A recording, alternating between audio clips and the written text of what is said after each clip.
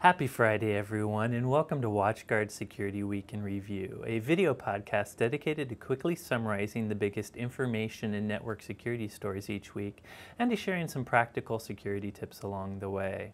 I'm Corey Nachreiner, your host and security nerd, and this is the episode for the week starting July 15th, 2013. After skipping last week's episode due to a vacation, I'm returning with a bunch of security stories, starting with the update to the Android Master Key vulnerability.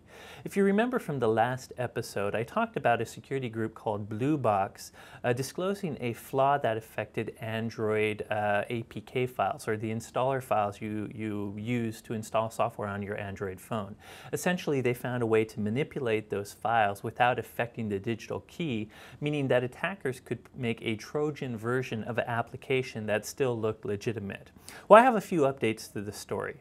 The first update is a few days after Blue Box's disclosure, a Chinese group called the Android Security Squad released another very similar vulnerability. It was slightly technically different, and I won't go into much details about it, but the end result or the impact was you could also use this flaw to modify an Android APK file without affecting its digital signature so that it still seems legitimate. So now there's two flaws that allow you to modify files. Now the good news is I mentioned last week that Google hadn't patched. The truth is Google has actually patched both these flaws in their version of Android OS.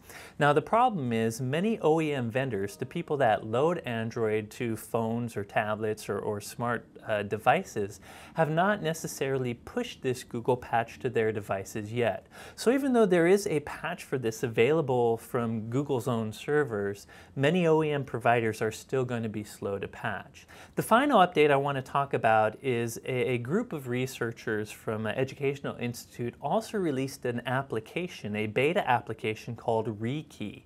And this application will help you patch this vulnerability. If you have a rooted Android phone, you can run this application and it should patch the vulnerability, as well as it will warn you if any particular applications are trying to leverage this flaw against you. Now, of course, I'm not sure if I should recommend Rekey or not. Rekey is not a Google-approved first-party patch. It is a third-party attempt to fix this flaw. And furthermore, it only works if you've rooted your phone, if you've purposely taken control of your phone beyond what your vendor may allow. Nonetheless, it's good to see there's options out there for Android users. So if you're an Android user, keep track of your vendor's Android updates to be sure to get the patch when it comes out. And if you really are kind of a savvy technical user who's not afraid of rooting, you might consider trying to use Rekey. Are you a Tumblr user? Do you have an iOS device? Then you need to know about this vulnerability. During the week, Tumblr released an email warning its users that their iOS or iPhone and iPad Tumblr app suffered from a vulnerability. Essentially, the flaw was that they transmit passwords in clear text. That means if you connect to a public Wi-Fi hotspot and you use the Tumblr app on your iPhone, attackers may be able to intercept or sniff your password, which could be really bad.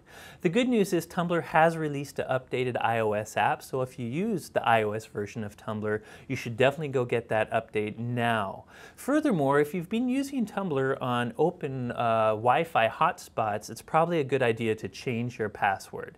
Now the truth is, I doubt real-world attackers really have been sniffing for Tumblr passwords. Nonetheless, the best advice is still change your password. It's better to be safe than sorry. Another interesting topic from this week is two new interesting variants of Mac malware.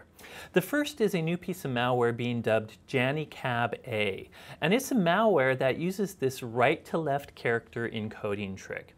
Now this is a trick that Windows malware has actually been using for years.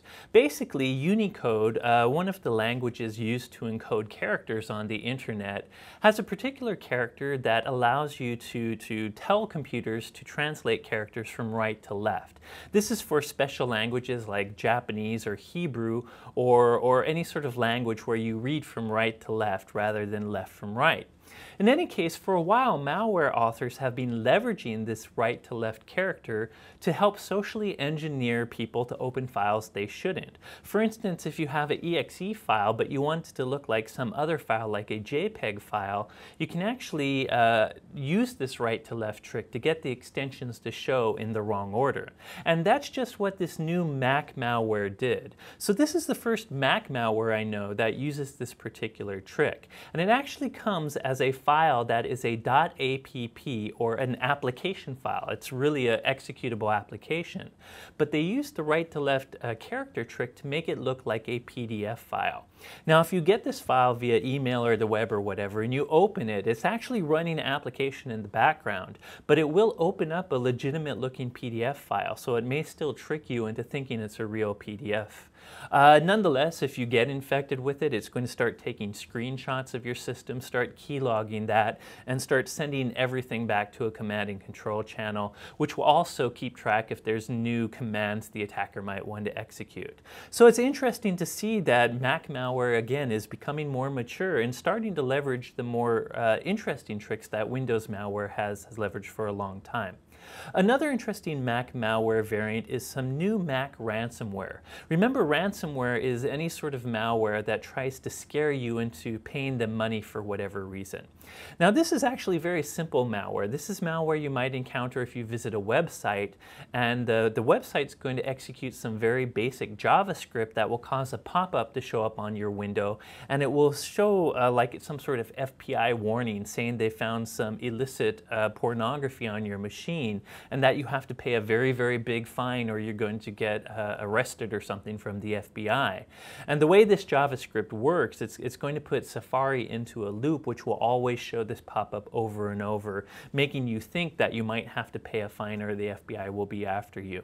Now, the good news is this is very unsophisticated malware. It really is just a pop-up, and if you actually reset your Safari settings, you can get rid of the pop-up. So the moral of the story is Mac malware continues to evolve and get better and better. If you're a Macintosh user, you need the same types of security controls that Windows users have been using for a long time, whether it's host-based antivirus or gateway security controls like the device-agnostic gateway antivirus that WatchGuard offers on our devices. So make sure to secure your Macs.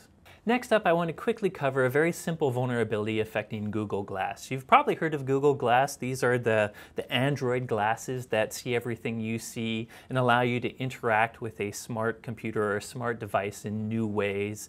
There's a lot of controversy over the privacy issues of Google Glass, which security people like me have covered for a long time. In any case, a mobile security company called Lookout talked about a new flaw they found in Google Glass. Basically, Google Glass has some features that allow it to automatically process QR codes. These are the modern day barcodes you see all over the place on posters, on airline tickets you use on smartphones and things like that. In any case, because there's no easy user interface, typing interface in Google Glass, they use these QR codes for a lot of things, such as setting up access to a Wi-Fi hotspot. But the vulnerability was Google Glass would automatically try to process these QR codes whenever it saw them. So if an attacker placed a QR code on a poster that you might look at, this QR code could force your Google Glass device to connect to a new Wi-Fi network, one you didn't intend to really connect to. And if that happens, of course, the attacker in control of the Wi-Fi network can start sniffing all your communications, which is bad. Now, the good news is Google has kind of fixed this vulnerability. They still can use QR codes for Wi-Fi setup, but they no longer do it at any time. They only will actually look for a Wi-Fi QR code if you're trying to configure your Wi-Fi network. So they have fixed this. Nonetheless, it shows some of the potential new ways you can exploit new devices like Google Glass. And as an aside, I have an interview that showed up in PC Magazine talking about other vulnerabilities with Google Glass. I'll be sure to link to it in the reference section of this video. In my opinion, one of the most interesting stories this week was a new Femtocell hack. If you haven't heard of a Femtocell device, these are small router-like devices that act as mini cell phone towers. Basically, if at your house you don't get good cell phone reception, whether it's from Verizon or AT&T or whatever, you might be able to buy this Femtocell device, which you would plug into your wired internet connection. And it would act as like a mini cell phone tower in your house that would then translate communications over your internet connection and kind of be that last hop for places that have bad cell phone reception. In any case, a couple of researchers found some vulnerabilities in the Femtocell device that Verizon sells to its customers for around $150 to $250. They haven't released a lot of technical details about the vulnerability. They plan to do so at some upcoming security conferences. But basically, they were able to take advantage of the device so that they could start sniffing all the network traffic that's happening over these cellular wireless connections. And they talked about how once you can do this, it's pretty easy to convert these devices into portable devices. If you attach them to battery packs, you maybe use special antenna tricks to extend their range, and you maybe hide all this into a backpack. What you can do is walk around a city. Everyone that is in the same cellular provider as that particular device, say it's Verizon, when they pass by you, they're probably going to associate to your Femtocell cellular tower. And then all their communication will be going through this hacked device. And in their demonstration, which I'm showing in this video here, they were able to do things like sniff text messages, intercept phone calls, and many other things. So it's an interesting new hack showing how you can take advantage of flaws in the device. Now the good news is Verizon has actually already patched these vulnerabilities that these researchers found. So if you get the latest software, you should be protected from at least these first vulnerabilities. But the researchers in question warned that there's going to be many other different vulnerabilities affecting these Femtocell devices. So if you buy them, you might want to consider that and be very careful. So let me end with the last story, which is stenography malware. More specifically, how to hide a web application backdoor in a JPEG image. During the week, researchers from Securi released details about a very interesting new way to hide a web server backdoor. If you've ever paid attention to web application attacks or web server attacks, often once a bad guy gains elevated access to your web server, he's going to start to hide assets on your web server, like hidden PHP scripts or maybe CGI scripts, so that he can retain that backdoor access and continue to access your web server to do bad things. Now, of course, once administrators find these backdoors and delete them and maybe upgrade the software that caused the vulnerability in the first place, the bad guy loses his access. But Securi found a new and very interesting way to hide a backdoor in a JPEG image. I'm not going to go into all the technical details, but long story short, images sometimes have EXIF data. This is actually just metadata you can put in images. Usually it's stuff like when the picture was taken, what type of photography settings, maybe geolocation, stuff like that. These attackers use the fields in the EXIF data to basically hide some more script. And then they could place some special, very benign looking script on your web page that would refer to this image's EXIF data to reload a backdoor, thus giving a bad guy access. So even if you found maybe his evil PHP files on your website and got rid of them and thought you had cleaned up the website, there might be this little bit of benign looking code that would reload a backdoor based on some hidden code within a JPEG image. And the sad thing is these images still work as normal images. Since this is just EXIF data, it doesn't affect the image itself. And in the real world cases Secunia actually researched, these bad guys would actually use real images that belonged on your website, download them, inject this malicious code into EXIF data, and re-upload them. So they would use your own images to actually backdoor your website. So this is a very interesting new way to retain backdoors on websites. And this, by the way, is called stenography. Stenography is kind of hiding hidden messages and other things. We've often used stenography to maybe hide hidden text messages in image files, but hiding code like this and then using it to spawn a backdoor is very, very interesting and something web administrators out there should keep track of. Now, how you can protect yourself from this, one of the things things is actually putting checksums on files. There's many solutions and products out there that will actually put a checksum on your file and then validate it. So if any change happens to a file, like your JPEG image, they can immediately tell you. So if you're a web administrator, you might consider using that on your web server.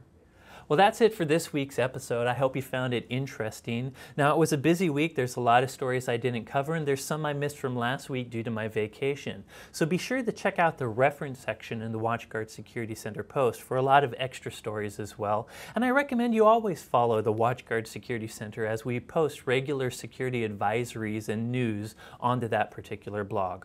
While you're at it, also follow me on Twitter. I'm @SecAdept, or you can follow my company @WatchGuard Tech. As always, thank you for watching, and here at WatchGuard, we're rooting for you.